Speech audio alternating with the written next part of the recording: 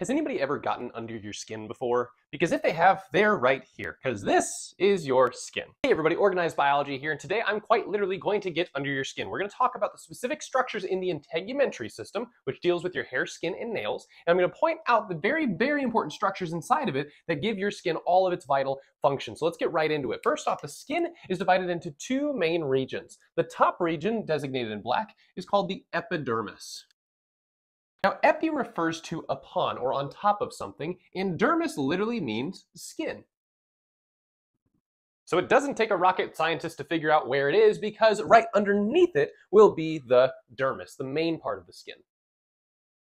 And this whole region is designated in red. And it contains a lot of important structures we'll talk about here in a second. And last but not least, right underneath the dermis is actually called the hypodermis, which you can probably guess it means below the dermis. The hypodermis is actually just a layer of subcutaneous fat, otherwise known as adipose tissue, and that is going to connect the skin to other underlying structures, things like bones and muscles. So those are the layers, but think about what your skin does for you. Why do you have it? Most of my students usually respond, it's for protection, right? And that's absolutely true. But protection from what? I don't see a lot of threats outside of my body, besides perhaps my dog, who looks a little too hungry right now, is looking at me kind of viciously. Okay, just kidding, she's freaking adorable. But what does your skin have to protect you from? Well, basically the outside environment, which contains all sorts of things like cold air, which could actually kill you in cold enough amounts, as well as bacteria and other pathogens that could get into your bloodstream and go to all parts of your body. So I like to think of it, it's protection from everything outside of your body that exists to kill you. Now, which part of the skin actually protects you from the outside environment? Well, if you think about it, this region up here, the epidermis, is more superficial.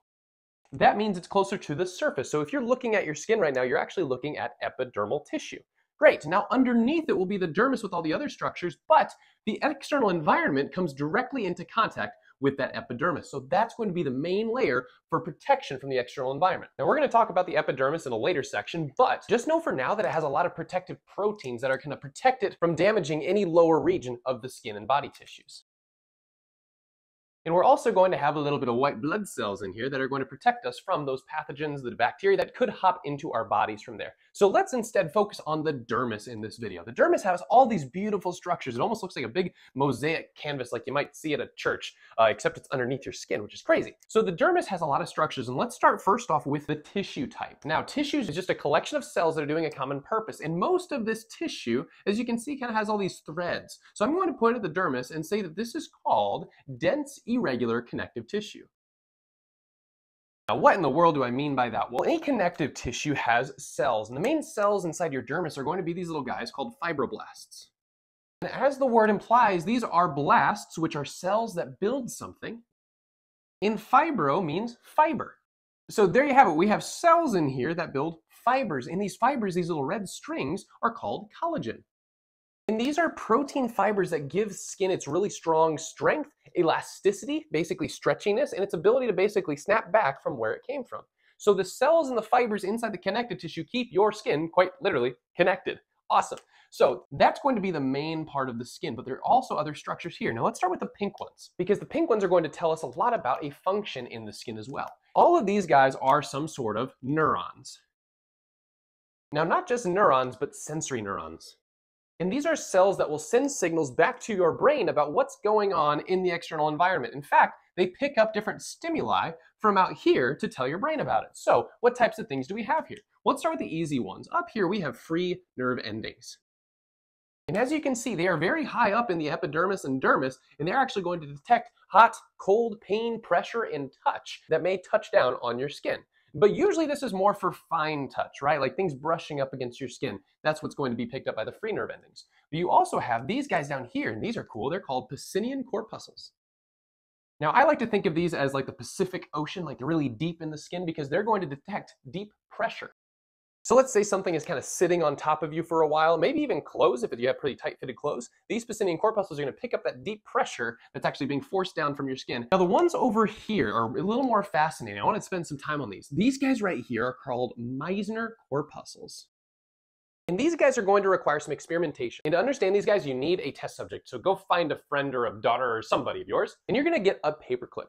And with that paper clip, you're going to bend the ends so that you have 2 points right here, just like this. So one on the side and one on the other side. You are going to tell your partner to not look. So they're not seeing what's actually happening with the paper clip. Now don't stab them, okay? Be nice. But what you're going to do is you're going to poke them with either 1 or 2 of the prongs. Now what I want you to do is keep them relatively close together. So you're going to be touching their fingertip, press them with either 1 or 2 of the prongs slightly pieced apart or really close together. And you can just experiment with it. So either touch them with 1 or 2, and you need to ask them, hey, do you feel 1 or 2? So go ahead and do that now. Pause the video and do that either to another person or to yourself. Now let me predict what happened.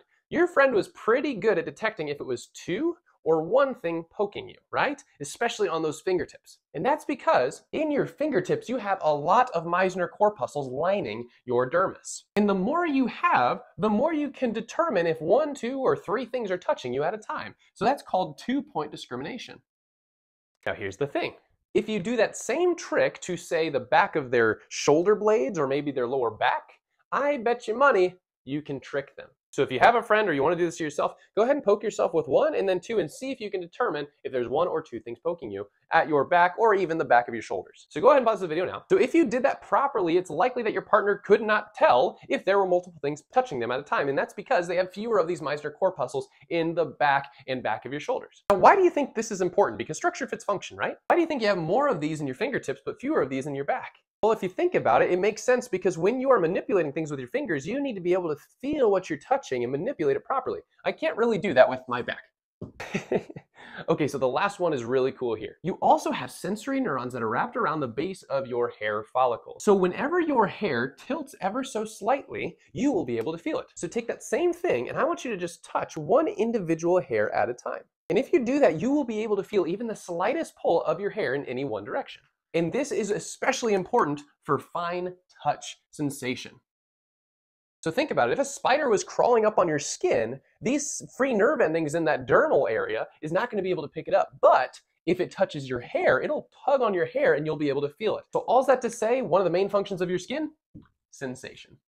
So let's move on to the next part. So sticking on the hair, let's point out some structures that are also connected to your hair. This right here, it looks kind of like a muscle, and it is. This is called the erector pili muscle.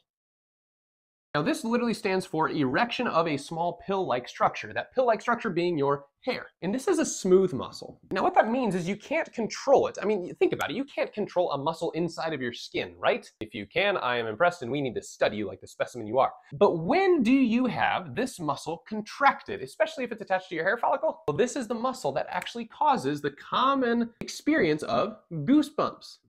So whenever you're cold or maybe you're like frightened or having some emotional response, there are actually going to be signals sent to this muscle to contract the hair and pull that hair follicle up, causing goosebumps. Really fascinating. Now just a few other things here. Inside of that hair follicle, you kind of see these cells that are attached to the hair follicle kind of like this.